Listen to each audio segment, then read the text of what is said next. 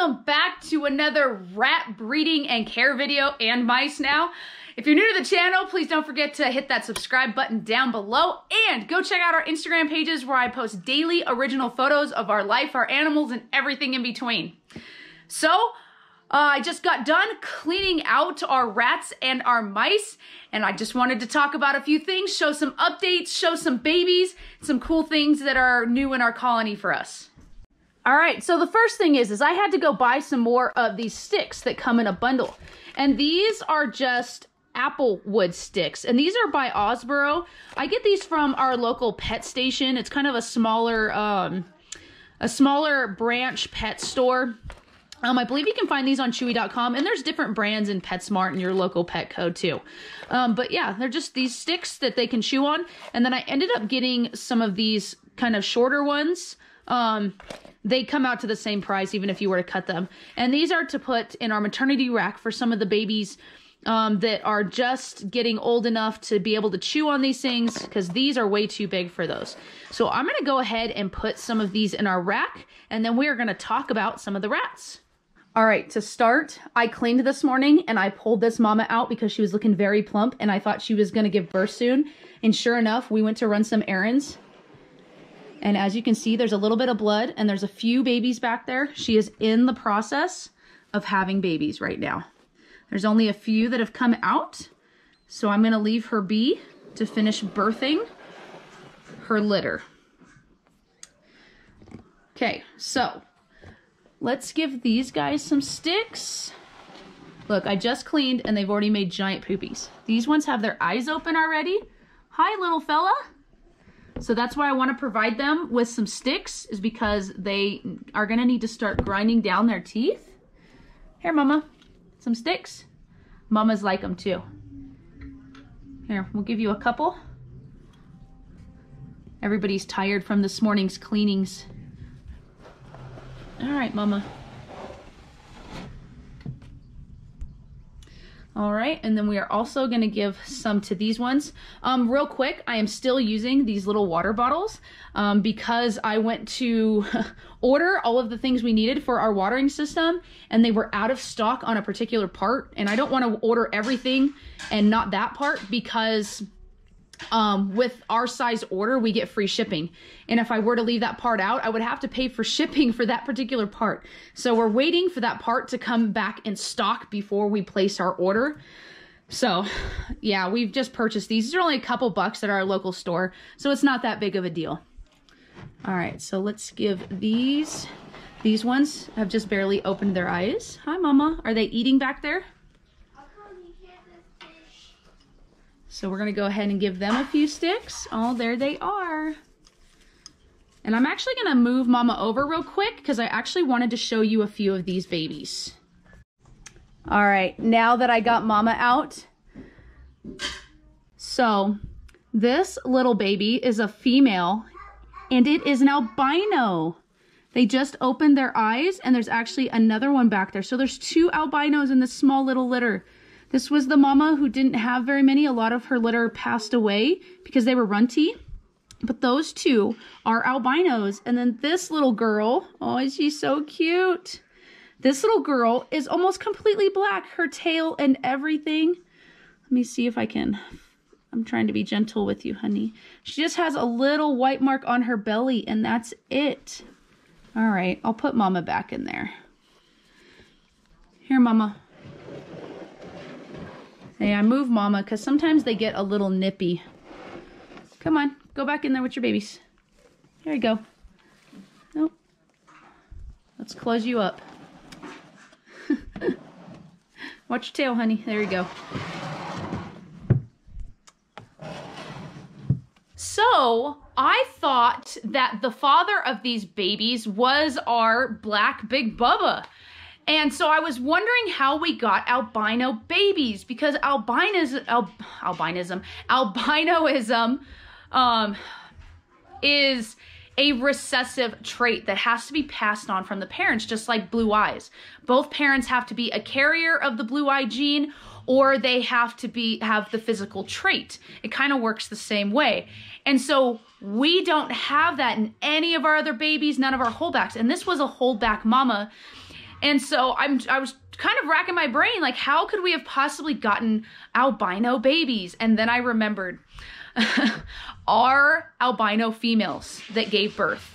We ended up having one male left that we kept because it needed to be a live feeder for one of our snakes that only eats live. And we didn't want to leave him by himself until the following week. So what we ended up doing is we put him with 3 females, and we figured, hey, if he got them pregnant, then so be it. It wasn't that big of a deal. Well, as the weeks passed, he ended up getting 1 female pregnant, but then the other ones weren't. And so we put the other male back in there, and I thought that her litter came from Bubba. Well, I don't think it did. I think it came from the other male. So we ended up with some more albino females. So I thought that was kind of neat.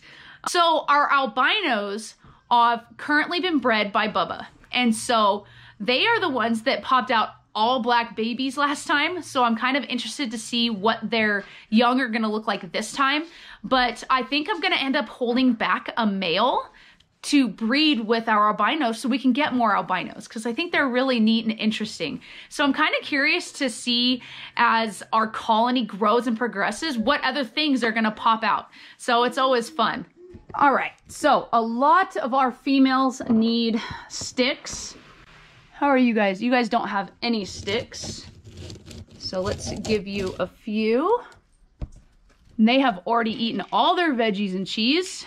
I usually try to provide 1 stick per week for our females. And believe it or not, these albino females are pregnant. If you can see just a little bit of roundness in their belly, they're actually very slender compared to our other rats, which is kind of interesting. What are you doing, honey? Hello.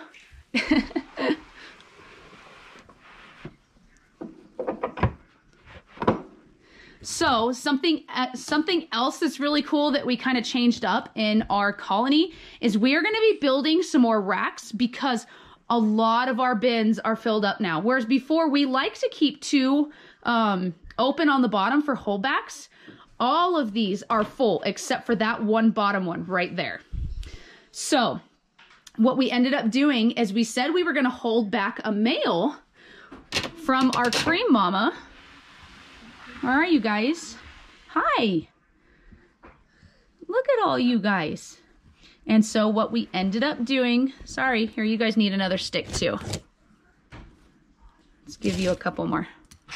So what I ended up doing is I pulled the male today, and let's go check him out. If I can get this in here. So what I ended up doing is I put him with some of our holdback females from our albino mamas. Hi, ladies. And there he is, paired with his first ladies. Are you guys treating my boy nice? Hi. Here, you guys need some more sticks too. I need to go get him a tube to hide in from them. But yeah, they are just barely up to weight for breeding size, so I thought that would be a good opportunity to pair him with them, since he's only a tad bit smaller for his first round of breeding.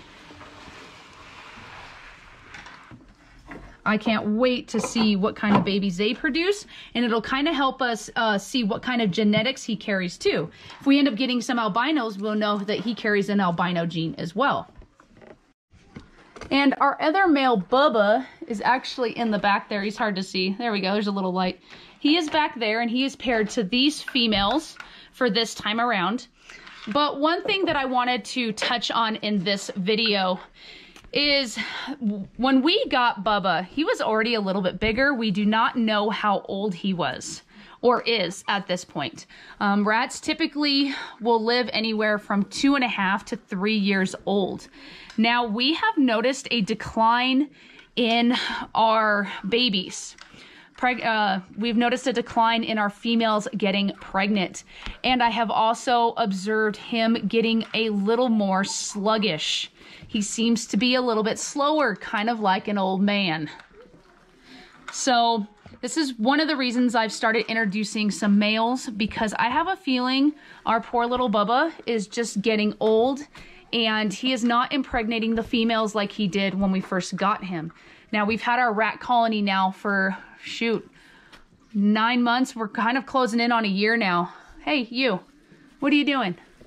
And so he might just be getting to the age where he kind of needs to be retired, unfortunately. So we are going to give him a few more months. We're going to introduce 2 different males to our colony to breed with females. If we notice that our production of babies goes back up, then I am going to assume that Bubba here is just, what? This is one of my females that just loves me. I'm going to assume that Bubba just may be getting too old to produce anymore.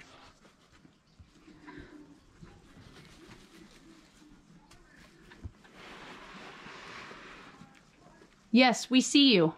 I'm trying to close you up. What, do you want to come hang out? Hello. Peekaboo. Yes, we see you. Go back in. Go back in. Go back in. I gotta close it up. Yes, I know. Excuse me. Beep, beep. Beep, beep. Yeah, so, I mean, we're always worried about the females not producing and producing large litters and what they're doing. And I think a lot of times we overlook and forget about the males in our colonies.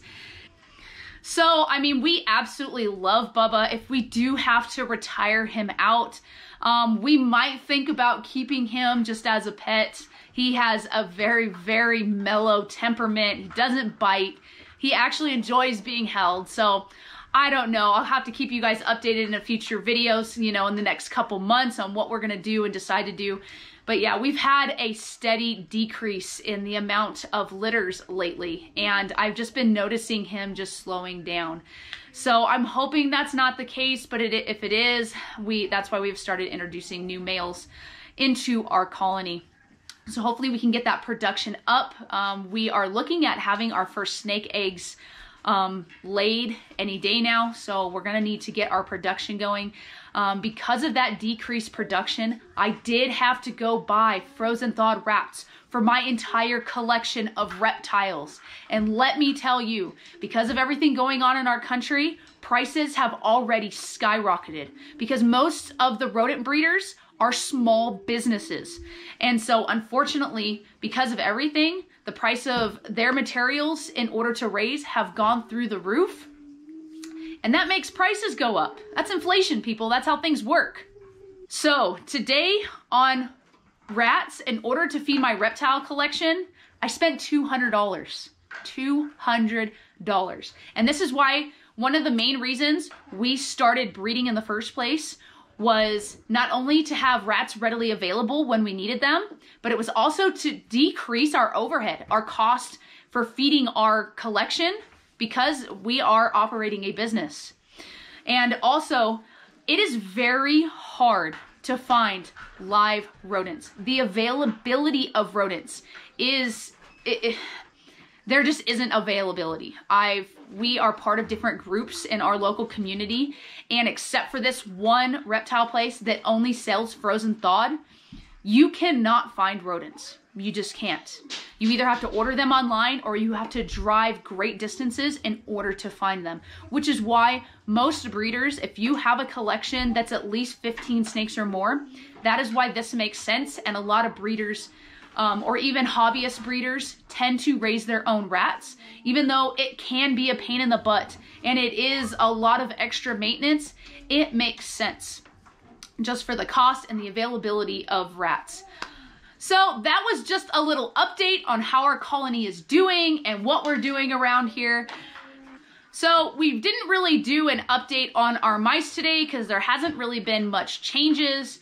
I went to go look for a male for them and I was unable to find one. So we have a local friend who has offered to give us a male, so I might end up taking up his offer and getting one here in the next few weeks. So I will sure make a video on when we introduce a male to our mice, our little small mice. I don't even know if you want to call that a colony. There's 4 of them. But again, thank you for watching. As always, like the video if you liked it. If you have any comments, questions, concerns, please feel free to leave a comment down below, and I will get back to you as soon as I can. So again, thank you for watching. Stay safe, stay sane, get out there and make your own footprints. Bye!